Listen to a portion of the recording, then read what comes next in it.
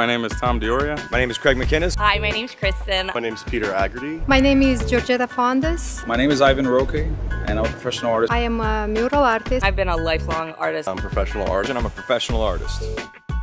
We've looked at 47 different applications for this project and came up with 6.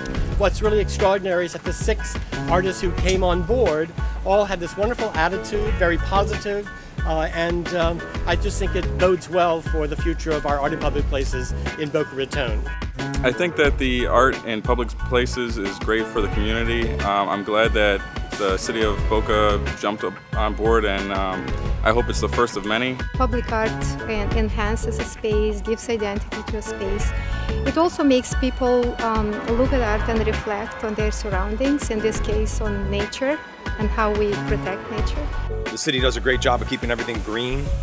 So again, I think that ties into having some very well-chosen artwork that will complement those things. To be the first, like, come on. So it's great to see Boca participating and all of this. I felt that it would be very historical to be one of the pioneers within this new movement going on in Boca Raton, and hopefully open doors for future generations to come. Anyone with the talent and capability of painting a wall or a mural or a public art project should, because it's something they should share with the community.